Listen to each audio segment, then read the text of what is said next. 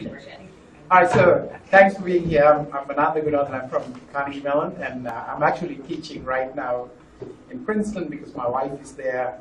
So I got I'm teaching an algorithms course at Princeton, and I'm going to show you some of the work with the engagement that I've been able to do with Classroom Salon at Princeton. Okay, so I guess you guys all have a computer, so I want to get you, sign up, get started, and this way we can you can do whatever I'm going to do, because all my slides and everything is on Salon. So you can. So what you need to do is to go to classroomsalon.net. So if you go to classroomsalon.net, that should take you to the platform.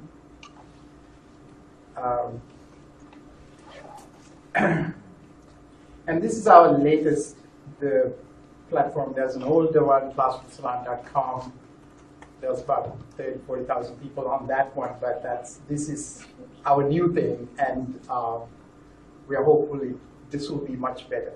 I'm hoping, and hopefully you can give us some feedback. Okay, so are you all there? Oh, you have to use Chrome. I'm sorry. So for the new one, you have to use Chrome. Old one, you can use anything, except for the Internet Explorer.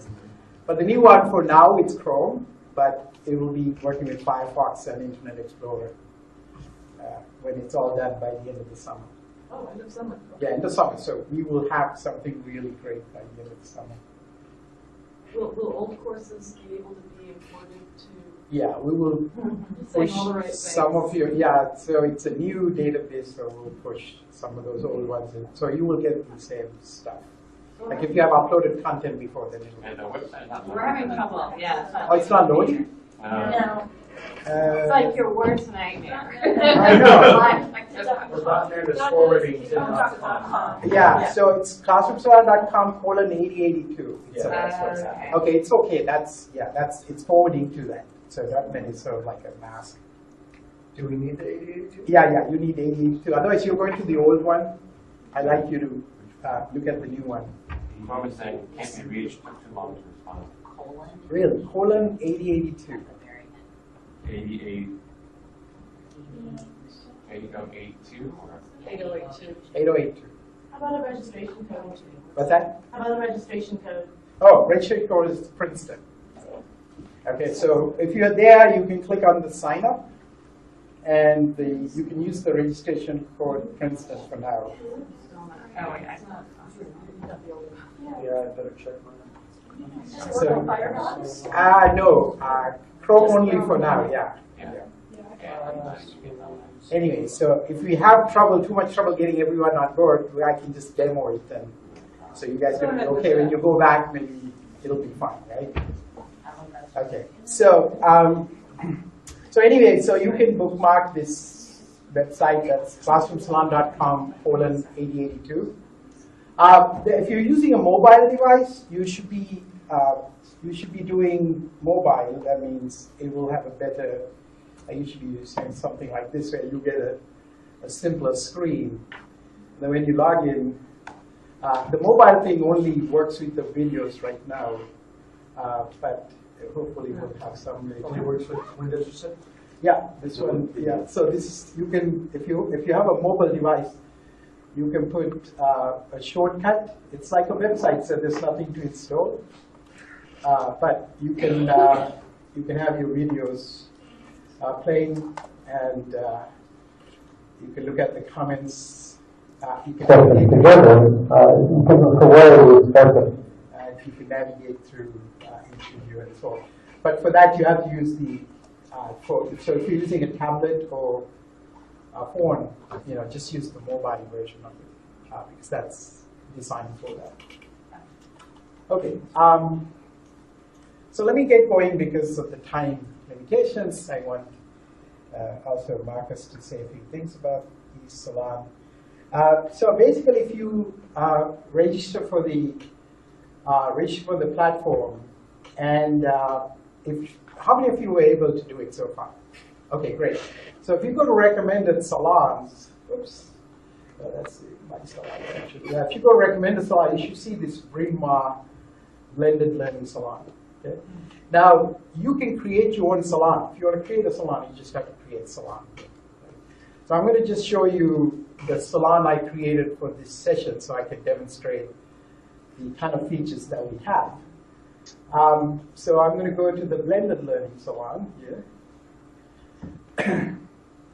All right, so first thing I'd like you to do is, I was hoping to bring some paper in case technology doesn't work. I'd like you to sort of do this. If you go down the link, if you don't have this, that's okay, you can do it later. But there's a little pre-conference survey thing, which is a Google Doc. And I like to collect some information about who you are so I can be in touch. Because one of the things I like to do is to, because I don't have all the answers when you're building this technology, so you are the teachers. So I'm also a teacher, but I think you have a lot of it. Did you give us a registration code? I forget what. Princeton. Yeah, use Princeton. Lowercase? Yeah, lowercase. All right, so if you log in, you're going to see all of this stuff. And all of these things are relevant to what I'm going to do today. And like I said, you can fill out that Google form anytime. I just need to stay in touch. All right, so let me just say a few things, and then we can have a discussion, hopefully, right? So Salon is, some of you have used Salon, but Classroom Salon is like a project we started at Carnegie Mellon a few years back. We were trying to create a platform that will take content and then make the content more interactive and engaging. And so we decided to build kind of like an architecture which is content-centric, as opposed to a regular course management system which is very course-centric. So it's more like a tree, starting the course, modules, and all that. So in our case, we think of our content architecture like a graph. So it's like each content item can be linked to another one, to another one, and to another one. So that's sort of the underlying sort of thinking. And I worked with the head of English at CMU on this project. We were trying to understand how people think about content, the interpretation. And because in sciences, in my field, I teach computer science, we have the absolute truth, right? You know what's right. And I'm the God, and students have to believe what I say is always right. In humanities, that's not the case. How many of you are humanities? Okay, so that's half it. Reject your description of it. So in my field, I think the knowledge is converging to some common understanding. In humanities, your knowledge is very divergent. Right? So many interpretations. And so we were trying to build a platform to serve both sides, but I think to some extent we did that. Okay. All right. So what I'm going to do is I'm going to just start with the presentation, which is also in Salon. So this is called the blended learning presentation. Now, presentation is so again, my idea is that you can go to, will have access to this all this stuff. This is just the presentation. So once you log in, you can complete the bio, answer 3 questions, and fill out the pre-conference survey form. So the Salon abstraction is essentially a person individually interpret the document without maybe knowing what the others are thinking about it. So we have in Salon a mode called individual mode, so you can lock the document so that the user only sees his or her annotations. And then after some time, it can open up for everyone to see what everyone has done. Okay, so our workshop goal is to develop a good model of content engagement. So I'm sure you have much better ideas than me, but I'm just going to share with you my experiences with getting engagement from content, which is very important to what I did at Princeton. And hopefully we'll work together as a group to improve this model for blended learning.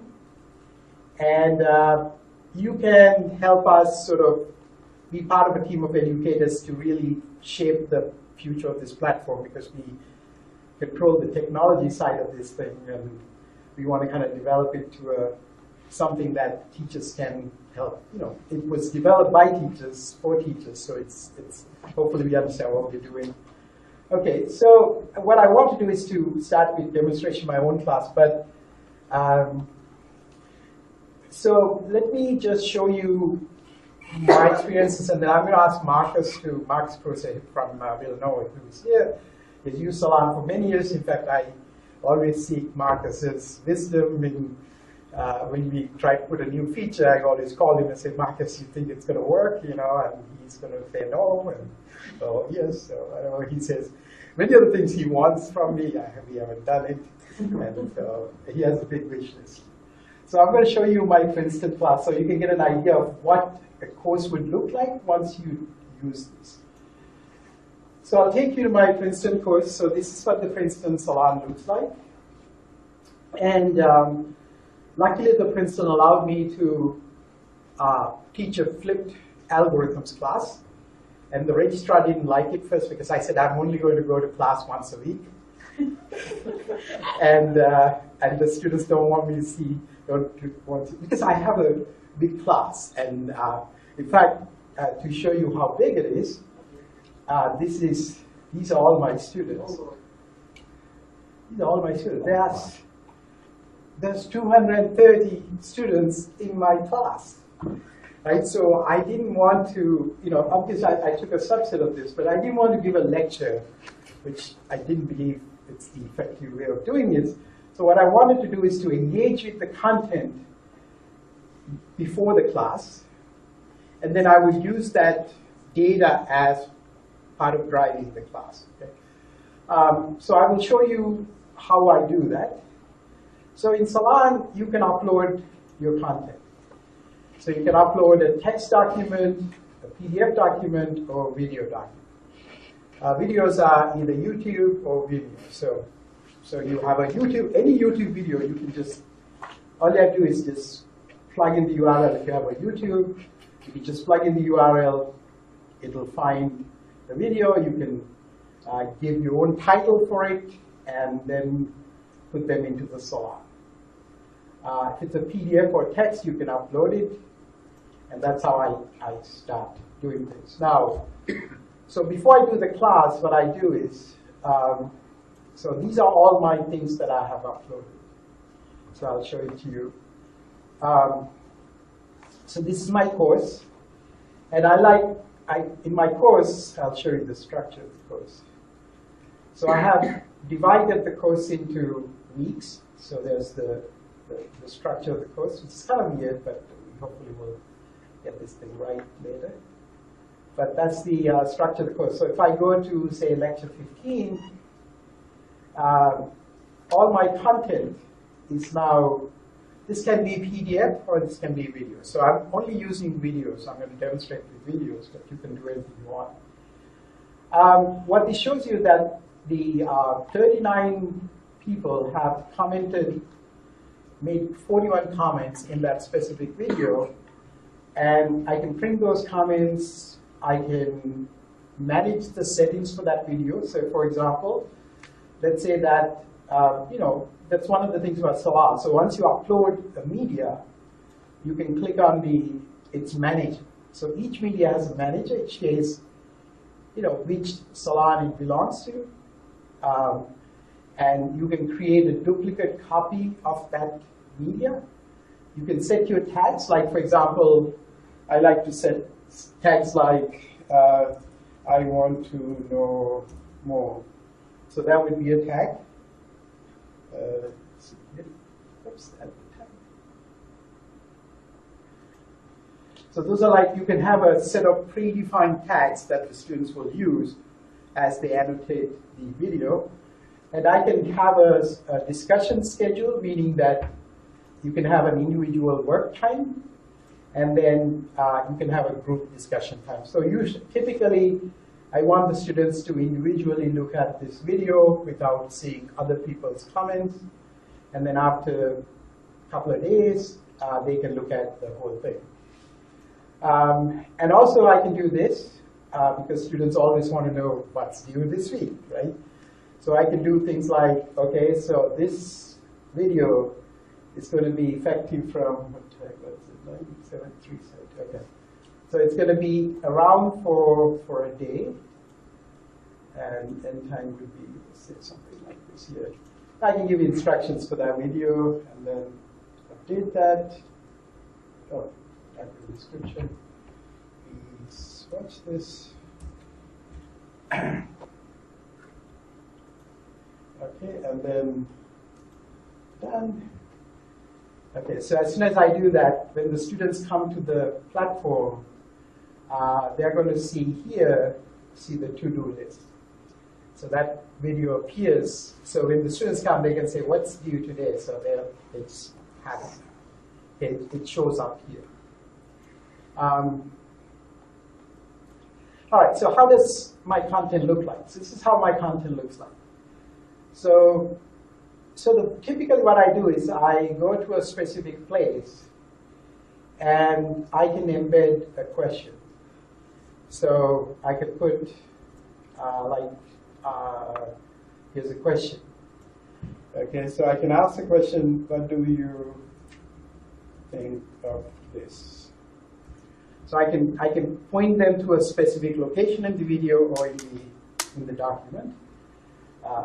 This is the idea of an MST as a model.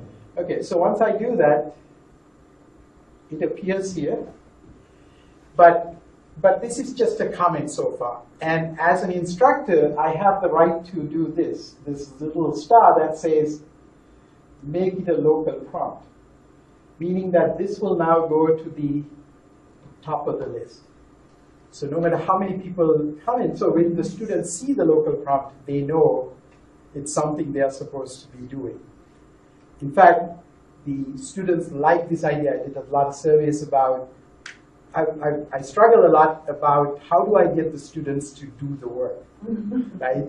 And I said, go make 3 comments. They don't do that. You know, in sciences, especially, they don't want to make something wrong, and they're very careful. But then once I put the prompts, you can see that how much activities I'm going to get. So when they see this problem, so they can actually jump to. This is the idea of an MST as a model. And then they can say reply to it, and they can provide a reply. Now, if it's in the individual mode, they don't see the other people's replies. All right, now the nice thing about this thing is that when everybody has replied, this is like my students like multiple choice. They don't want to write anything. They just want to say, okay, I'm going to pick the right one. In fact, there's a mode called interactive mode. They can play the video in interactive mode. So when the video comes to this timestamp, it'll automatically pop up this window and ask them to respond to it. And after they respond to it, they can actually see the response that I have given. So they get to see that. So this way they can check to see if it's correct. They can also look at, once I open it up, notice that most people use anonymous names because I encourage them to use anonymous names. I'll show you, although they're anonymous, they're not anonymous to me, but they're anonymous to the classmates. They can actually read, they can see what the other people said. So they can look at any one of these things. Obviously, they don't look at all of them, but typically look at my answer, thinking that's the right one. Okay. All right, so what else can I do? So before I go to class, I kind of like to, I may have a lot of comments, I may not have a lot of comments, but in the humanities, you're going to get a lot of comments. Maybe Marcus can talk about this. But I can click on this analytics icon, and what that will do is to show me how the students actually use that media. So this shows me that the 20th of March, is the most active time for that document. And it also shows who was participating. And soon we're going to have something called who's not participating. That's a good one. But in my case, I can't do it because I have so much to worry about here. So these are the people who are making, like you can see, that's me in the middle, and you can see how the people are using the platform. You can also see for any document, it creates this summary of things. At timestamp 4, there was a question, and these are all the answers to that question. So you'll be able to get everything out of the document and take a look at it. You can also look at it this way. In my classes, they don't really go deeply. I just ask a question, they give a response, there's no follow-up discussion, but in humanities, there may be a lot of discussion. If that's the case, this would be very interesting.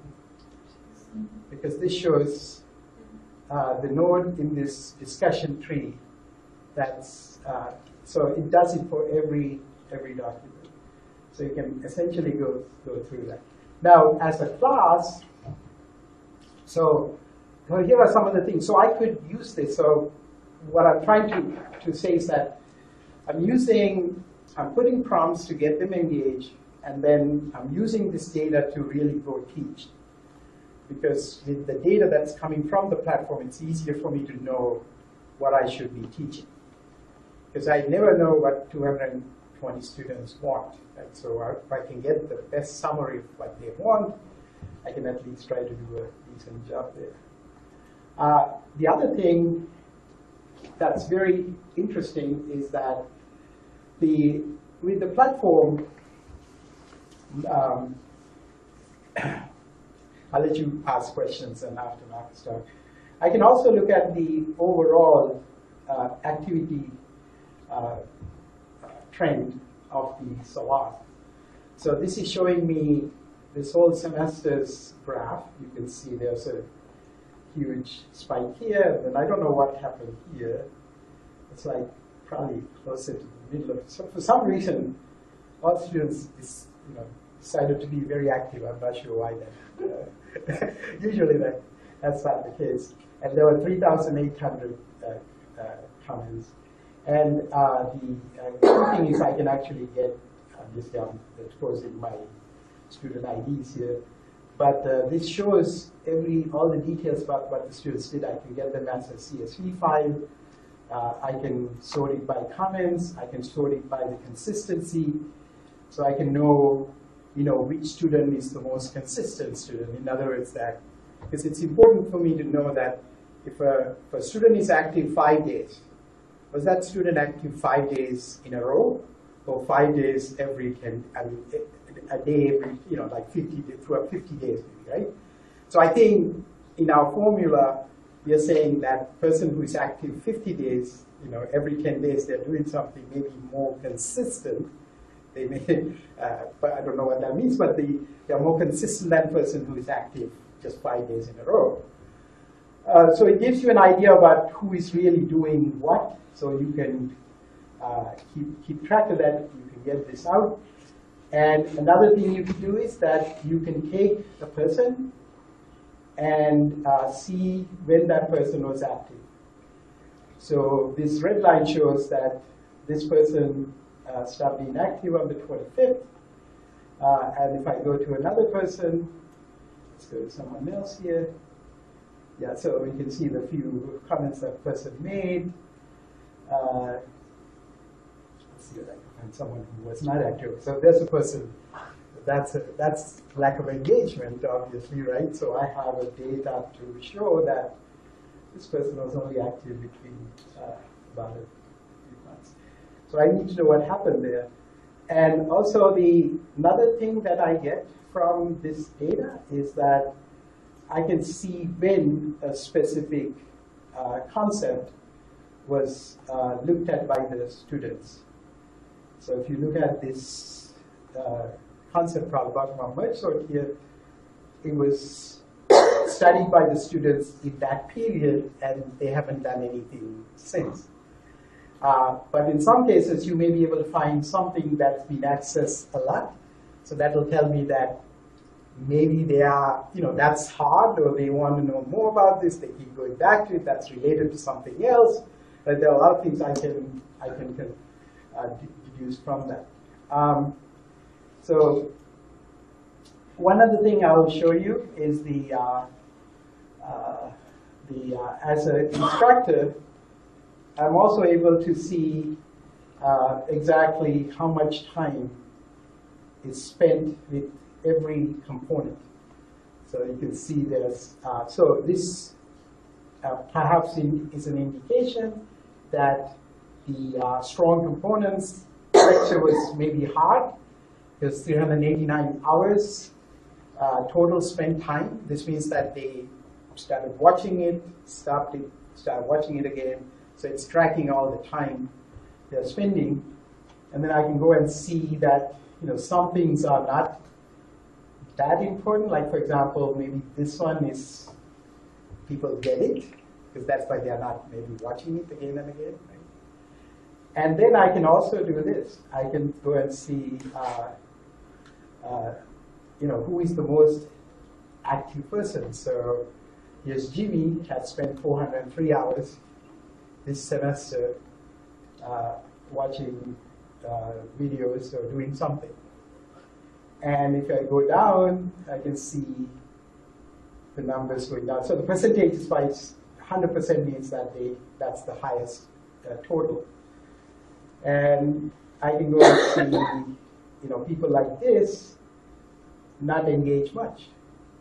So I have the data to show that. Right?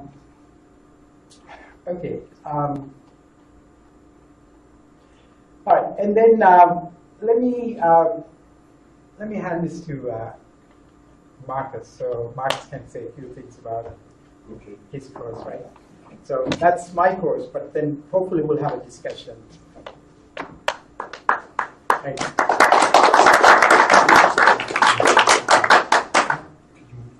Yes.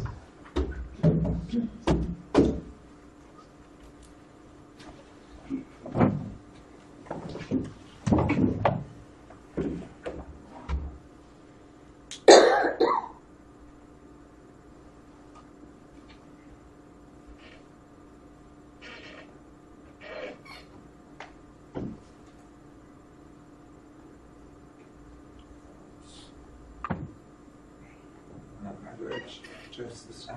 You have to zoom in or something? Or with the screen less. Yeah.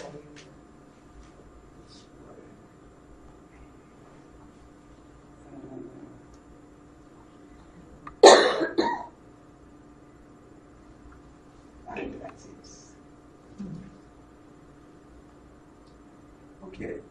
So as Gunnar pointed out, this was developed by an English professor and a computer scientist in order to have better annotation tools for the humanities, right? So I'm a social science professor, and so I use it actually more in its original intended version. So I teach a course on social science methodology. It's a sophomore research seminar in which students have to write their first research paper, and we're trying to teach them how to analyze the structure of an argument. So there's a lot of time spent, what are the elements of an argument, thesis, reasons, objections, evidence, how do you assess the quality of these elements of an argument, and we use short articles that they have to sort of pick apart and evaluate in terms of the quality of its sort of structure, and then the hope is that they can use those insights in order to write more effective research paper on their own. And so the way I use Salon is I also have short little videos. They watch the videos instead of multiple choice exams. I ask them to post one thing that they've learned and two things that they didn't understand.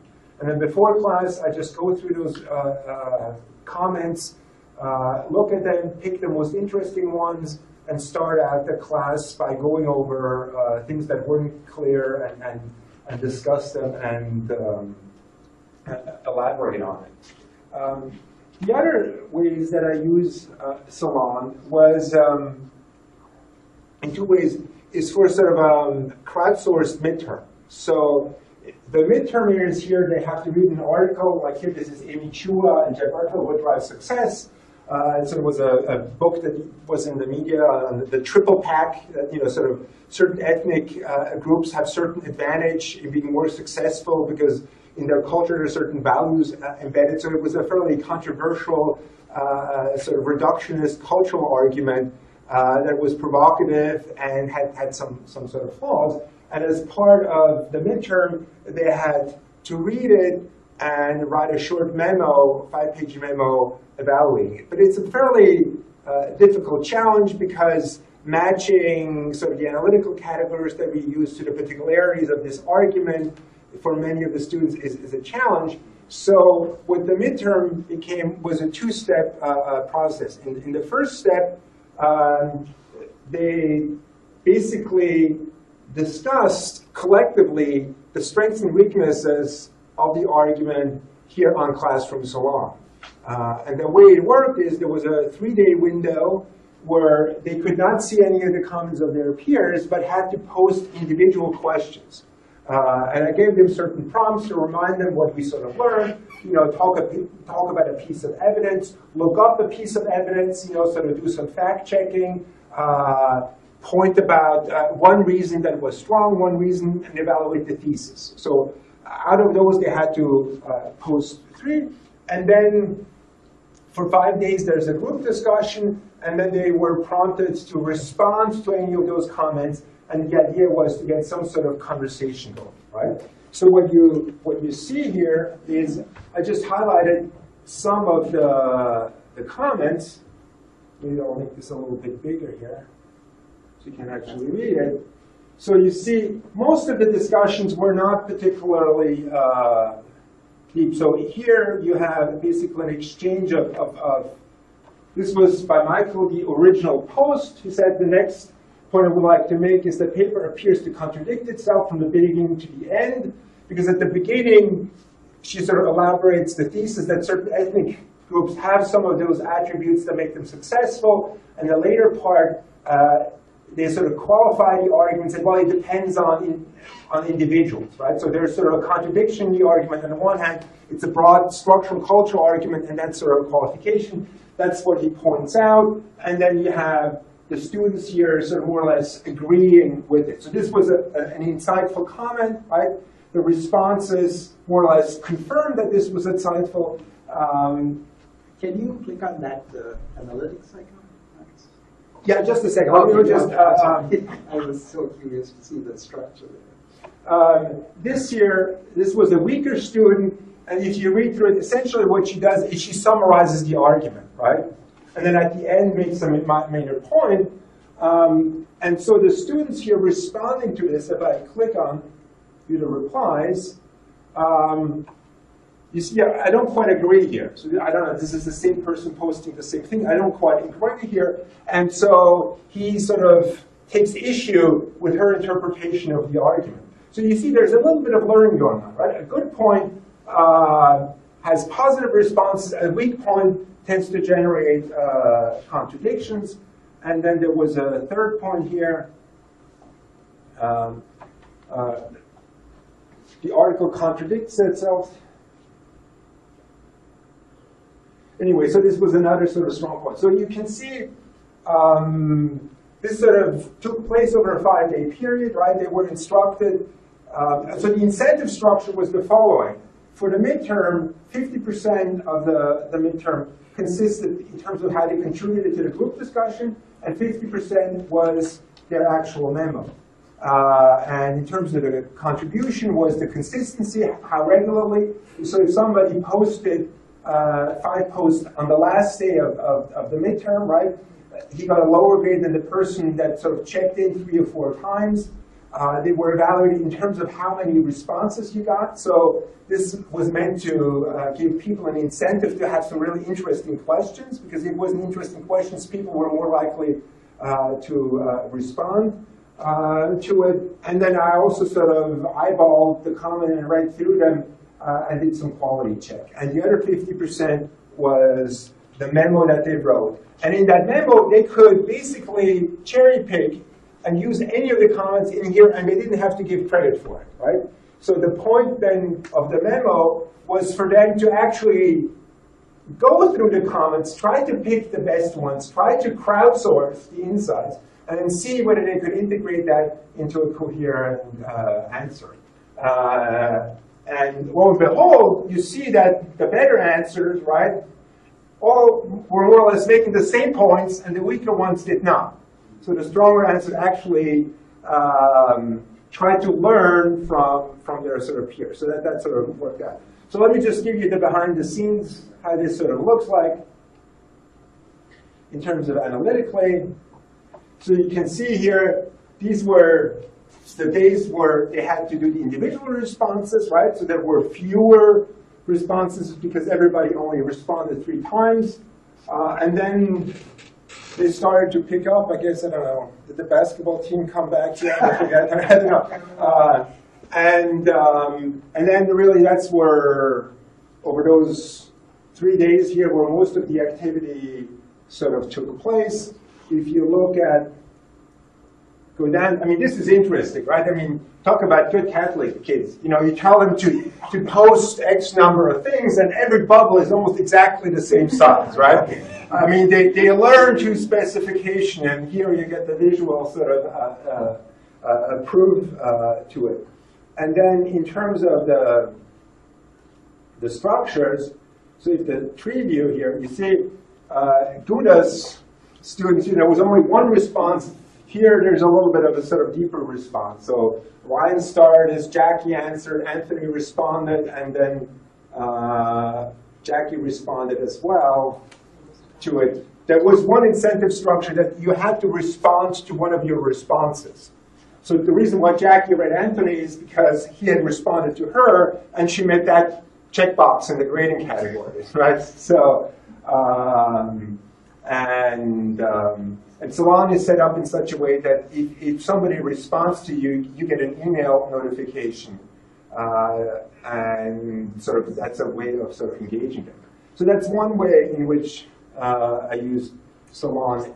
Another way was earlier on in the semester, so we taught them about the elements of an argument. And then I just used a very short article here. This is from James Surovicki, who writes in economics columns for the New Yorker. These are usually very short, very well-written arguments. And so what they had to do here is, as you can see, identify what is the thesis, what is the reason, what is an objection, what is evidence, and then tag them, right? And so what you can do then is, so they did this, and then in class, we can sort of see, did you tag the same things, right? So when they did this, they did not see what the other students tagged. So there was no likelihood that they would just sort of copycat each other. And so one way in which you can then use this pedagogically in class is either you want to see in this particular section, so if you highlight this, it shows you all the highlights in that section. So notice this is the opening paragraph, thesis, thesis, thesis, thesis, thesis, thesis, thesis, general thesis. So it seems like they were able to identify the thesis. If you then do the same thing for the next paragraph, let me just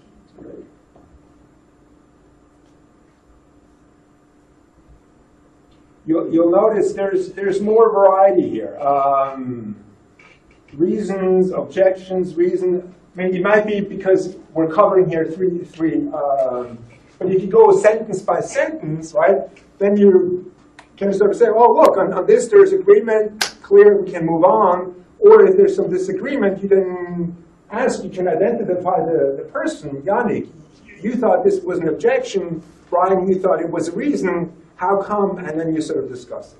So these are some of the ways in which I sort of use classroom Salon for analyzing arguments and sort of text. So what you see here is the current, the old version. What Gunnar showed you is apparently sort of the newer version and improved version. And it works really well. I mean, there are a few technical problems. Some of the things could be a little bit more elegant here and there, but he's working on this. It really works well, and the students like it and respond positively to it. Okay. Okay, thank you, Alex.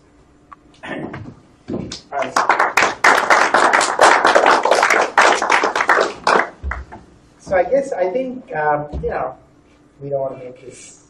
Let's make it a little bit more interactive, and because I want to share a few more things about my domain.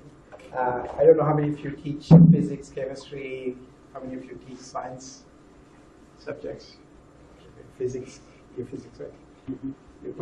Biology, yeah. So in my domain, it's really important to get the student engaged by. In fact, I did. If I can, let me just show you some of the surveys I did. So I wanted to find out the. Okay, why is this not? Oh, it's coming. Yeah. We go to Salon, Rima. So I will show you some of the things that were important to my students. So I asked the. Yeah. By the way, if you let's see here 1 second. Let's see here this one. So here's my model of content engagement life cycle. So this is, I think we have to think about the, how we get the students to work with the content. How do we get them engaged? So obviously I have first prepare the content, new, or update them later. In my case, I wanted to do engagement prompts. So that will assure that they have a guide, because my students all need a guide. They said, tell me what to, you need to have something so that they can start. They don't make comments. Because when I ask them to say, watch this video and ask them questions, nobody asks questions. So I asked the questions, and so they had to respond. And then you can set the minimum requirements of engagement by setting instructor prompts, and then access the analytics, and then provide the feedback, and then refine your teaching. And that's my cycle of sort of thought process. So I go through this, updated, going through this, obviously I can't do the same thing again and again, but this is really what I go through to get the students to engage. And then I ask the students also so preparing updated content, you can upload, you can embed the engagement prompts, and then I will tell them the minimum requirements. I would say that you must respond to all prompts, and they can choose, because in my case I may have like 5 short videos for each lecture. So they can choose to do like 3 or 4 prompts across all 5 videos, rather than all of them. Ask questions anonymously, reply to question, discussion posed by another student, be consistent. These are all the things. And then you have to tell them exactly how you're going to provide them with an engagement score. So what's an engagement score? Let me just show you what an engagement score is. So what the students get in my class, this may not work for all the classes, but I'll show you like maybe a fake student account. This is what they see. So when they log in, this is what the students see. Student has a notebook, so all the notes they make, they can make printouts of that. But if I wait just a little bit, I'm going to get an engagement score here. So this shows how engaged they are. So when they ask me what do they need to do, in fact, I decided next semester I'm not going to put the number in here, I'm just going to put a color. So yellow means you're kind of okay, green means you're doing good, red means you're not doing good, right?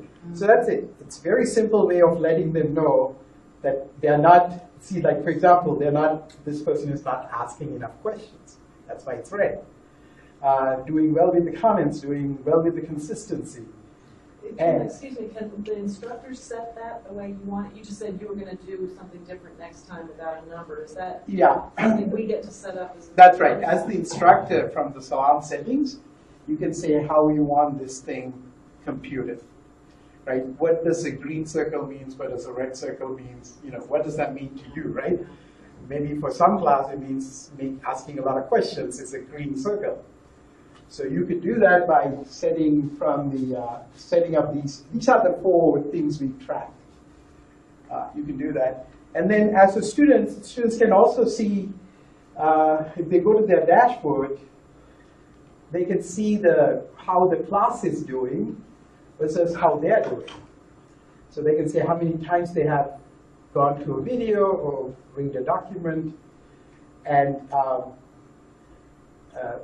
this is the case that you get like a happy face or a sad face if you're less than the average. So they get to see some of these things. So again, and going back to my salon units.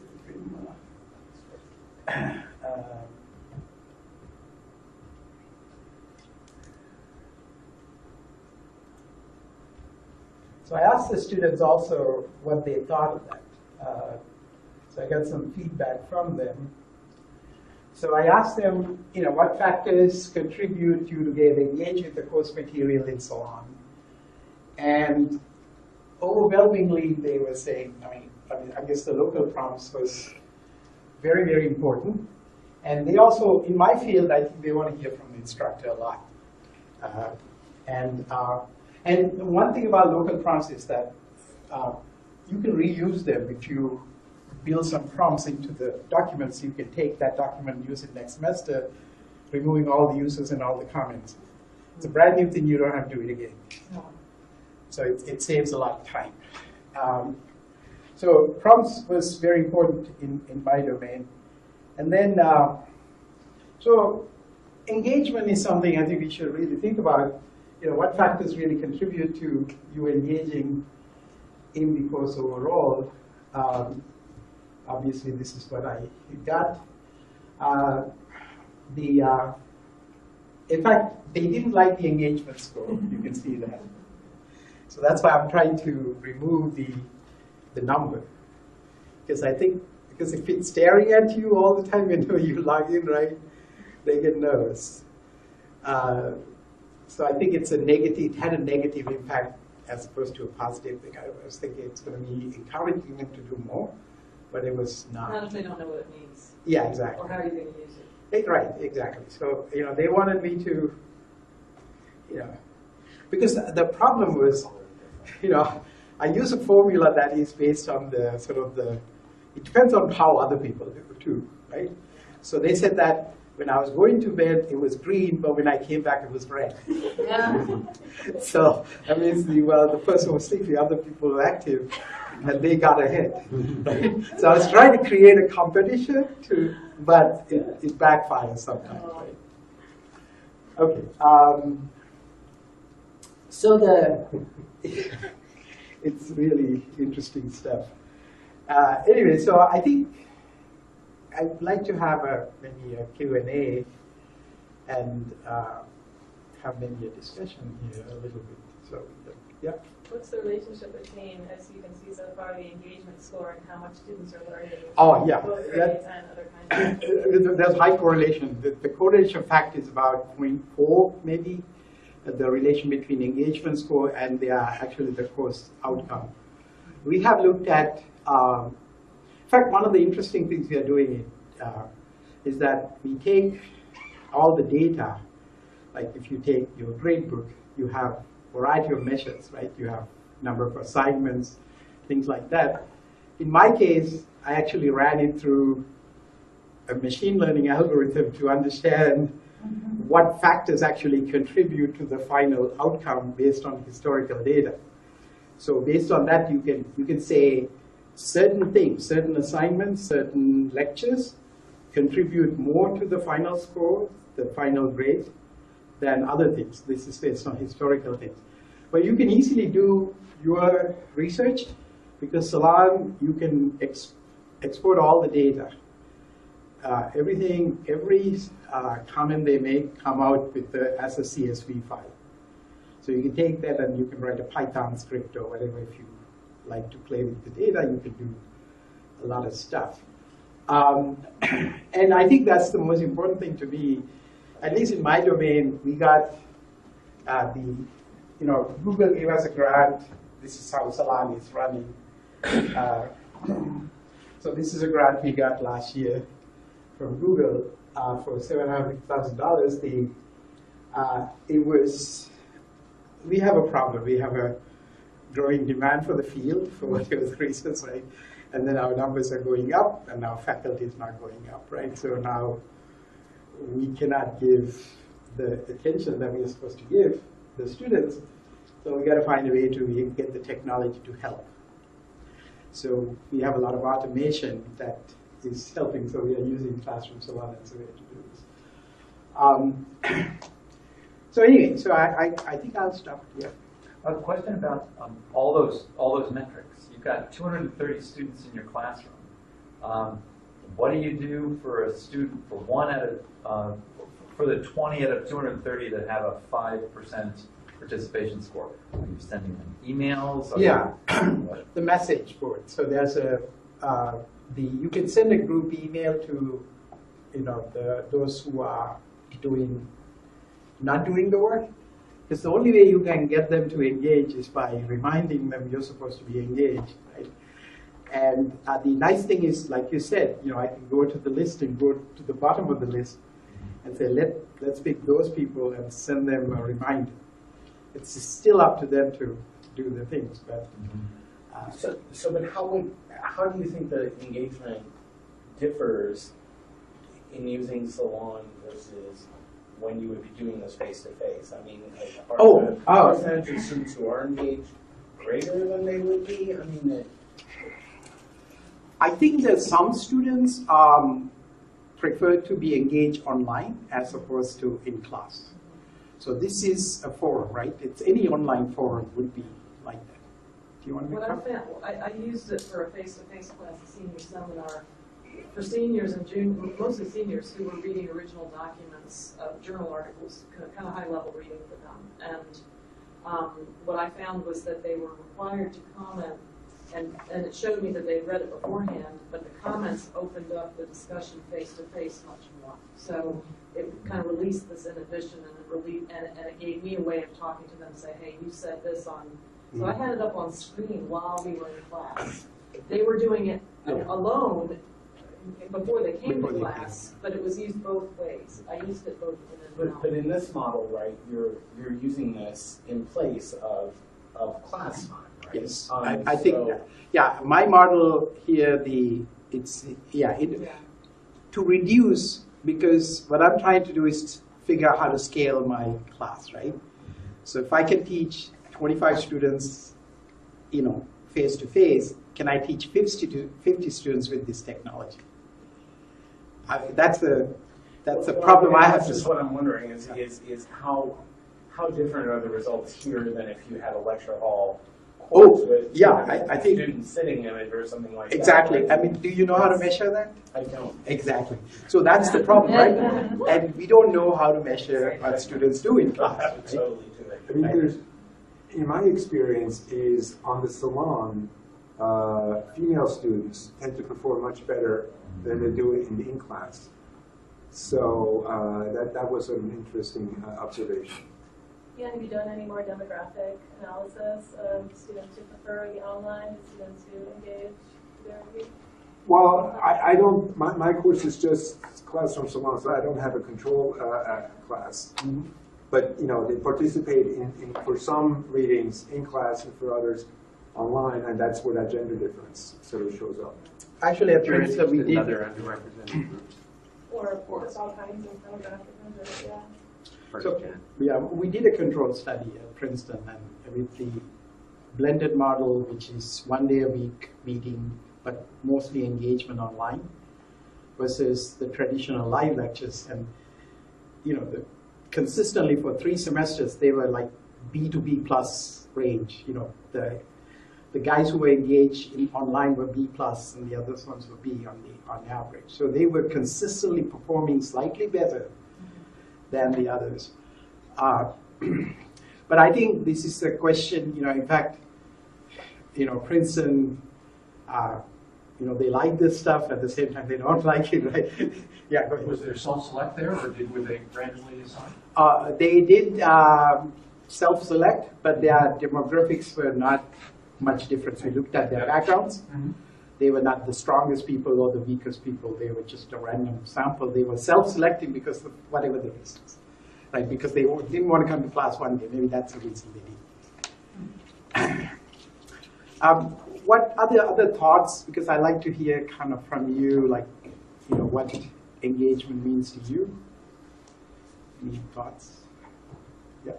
The getting them to actually speak in class. So the irony for me is using this distant method, online method, to get them to feel more comfortable talking in class.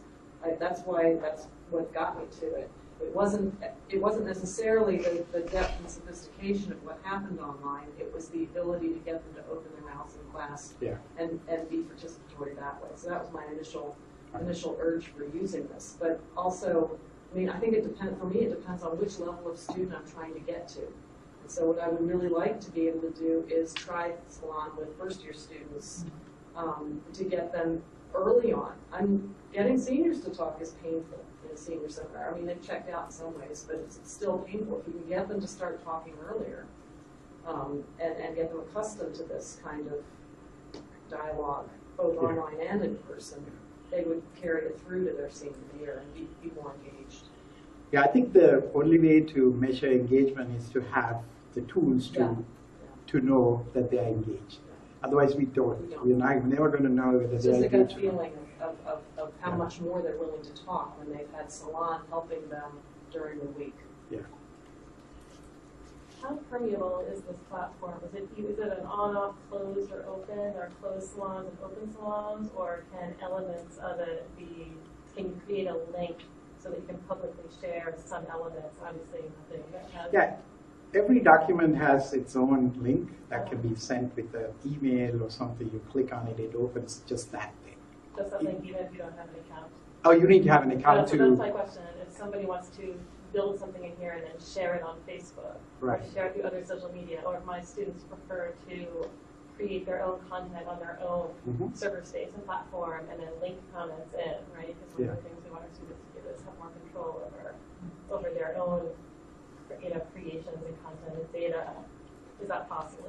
It's possible as long as it's public link, right? So, salons can be public or private. Right. So if you have a public salon, any document link can be opened by anyone else from another lecture. But there aren't granular privacy permissions within a course. You can do that. We have a whole number of sort of access things, like you can block certain users from a certain document, and it gets complicated. It's very difficult to manage, but they are there if you want to do it. But I think you had a question, right? There was a question in the back here. There's a nice feature that I noticed in terms of working with learning management systems. So I could make a link in my Moodle site that would take them directly to the reading in Salon and the commentary, because what I was trying to avoid was having them have to go outside of Moodle to get to Salon. So that was a really helpful. I think Marcus has a lot of experience with that. Yeah, it's the same thing. Actually, that home page, that landing page that he showed, most of the students never see that because they go back and forth between Blackboard and the individual document. But separate volume. No. They have to be enrolled in your Salon class, and they have to be enrolled in the Moodle class. Right, but if you're But in once Moodle you're and you in click Moodle the and you link, click on that link, if you have the professor set it up that way, then it'll take you right into. Yeah, it should open it up. but But it they are passes, separate. it passes all of your credentials, so the student doesn't have to log in a second time. No. No, So it you have does to not log right in now. with So it separate doesn't have login. a federated log. It's called federated login. That's something we should be doing, more. That I think with Princeton course we'll be doing that next semester. That they just click on a link, it'll grab all the authentication information from the Princeton service, and then automatically create the account and keep track of everything. So they don't have to worry about it. Yeah. So once we do that, then it's easier. I mean, when Marcus has the whole course. When you have a Blackboard course, right? Mm-hmm. So he takes the Blackboard course from one semester to the other. He can remove all the comments and uses from the salon, and you're ready to go again. You have all your prompts and other things saved. Right? Okay, I guess that's all I had because it's getting late, right?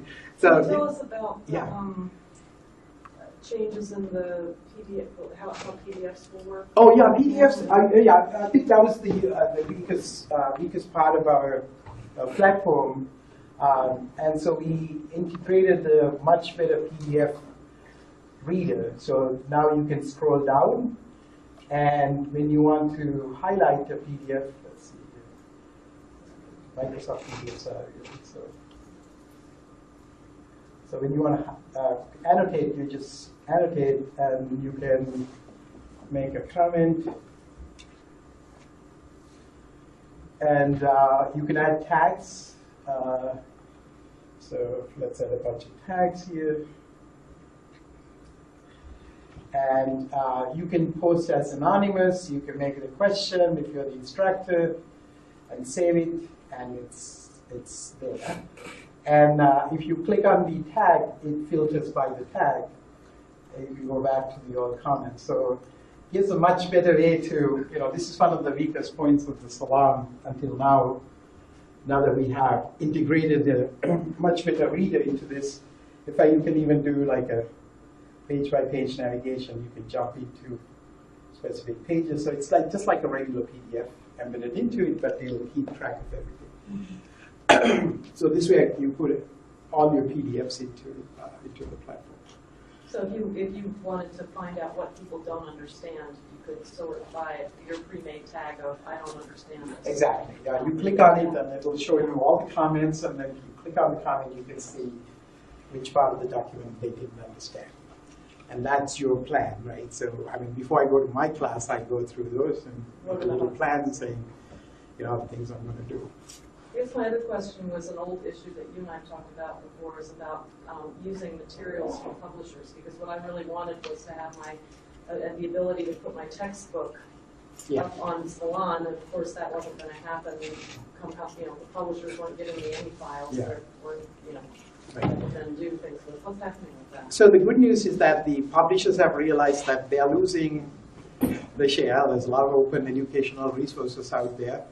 And so they have been open to lots of different models. So they are giving their content to any distribution platform like Salon. Really? Yeah, so they are much more open to doing that now Really? than they used to be, because they thought everyone will come to their site and get the book. The big publishers are still a little, but they are beginning to realize that. We have a number of Princeton professors who have written books, and they choose to disseminate their information through multiple platforms.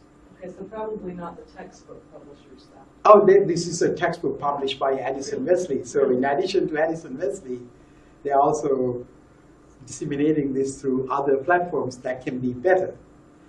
They all have different goals, right? So you can have an ebook platform here, Salon platform here. So hopefully, I think we'll have a way to link up with the best chance for this is, one of the projects we're going to do is we're going to link up with a lot of open educational resources. So you will find, hopefully by fall, when you go to the Salon page, and if you search for, any kind of a public salon, you will probably find books, salons that already has textbooks loaded into it. They're done we will pick the best open educational resource. They're free. And so what you can do is you can adopt one of those salons for your class. You can say, let me make a copy of that. So you will get your own copy of all that content, and then you can add yours, you can put your annotations, and you can get that going. So one way to do this is to really show the publishers that they can't dominate this, the content, to show that there's a lot of good open content out there, and we should pick the best and make it available for free to the classes. And once we do that, then publishers will have to respond more and more to these kind of things. Yeah. And the PDFs can support live links in there? Oh yeah. So when you put a link, you can put like a URL or something. Right. You can so that way you can gain access to lots of other formats other than those three that you named if you choose to. Yes, right. So you can, in fact, I can click on, I linked Google Doc, and I can link my Dropbox file. I can link a lot of things. Somewhere else. There's it's somewhere else. Simulation that you want them to see. Exactly. They don't have to live inside Salon. You can link anything from there. So it's good. Okay, so I guess thank you for coming, and hopefully we'll keep, if you please do that survey so I know who was here, right? So I think I've seen some of you. What's that? Yeah, maybe when you go out of because there may be a firewall or something that's blocking you from getting into that 8082. I'm sure you can get into Classroom Salon, right? I do, and I'm looking for your salon, but I can't find it. Yeah, but as soon as you go out of this, because some places they will block that subdomain because it's like :8082. Yeah, but if you everyone, then it was fine, but if everyone's connected to the you will be fine when you go back. But in the fall, it'll convert to classroomsalon.com. That will be our platform, not the 8082. There won't be 8082.